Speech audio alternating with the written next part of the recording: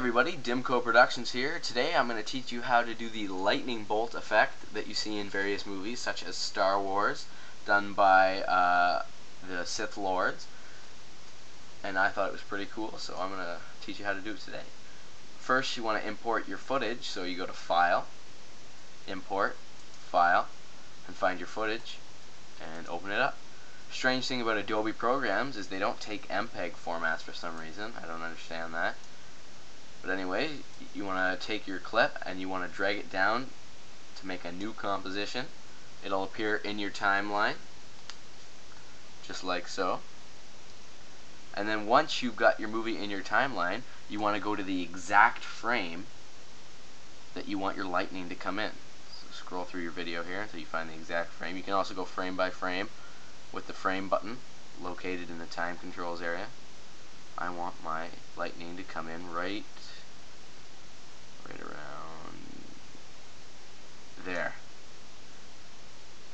So as you can see, my hands are going to open there and the lightning will spurt out. And it's actually quite simple now. You have to go up to Edit once you've got your keyframe that you want to have your lightning. Edit, Split Layer, or Control-Shift-D on your keyboard.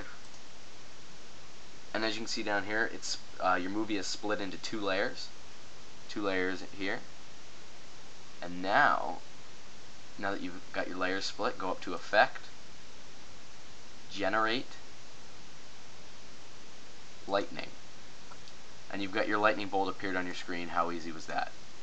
Now, your lightning bolt should have a circle at each end with a crosshair in the circle. You're going to drag that circle crosshair one end where you want the lightning to start, so I want it to start in my hand, and the other end where you want the lightning to end. I want it to end at the doorway here. So as you can see, you've got a little lightning bolt. Now, you know, in Star Wars and other movies that use lightning, you don't ever just see one strand. There's numerous strands. So you can go ahead and you can add another lightning strand if you wish. I'm going to go down and do the same thing. Effect, Generate, Lightning. But this time, what you want to do is you want to drag the opposite ends to the opposite places you did before. Otherwise, the lightning will just overlap and it'll just look like one strand and it won't look good at all. So there you see, you've got your lightning. You can see that it's kind of identical but just flip. But that's where, over to your left here, these controls come into play. You can do pretty much anything to your lightning bolt with these controls over here. The good thing about it is you don't have to animate where the lightning goes. The program will do that, but this you can change what the lightning looks like, branches. For example, here I'm going to go to branching, and you can see the lightning bolt change in different ways, so I'm just going to change it there. And you can do anything. Change the color of your lightning bolt. So now that you've got your lightning bolt in there, you can play your video, and the lightning should be there. Play it. Slow frame right here.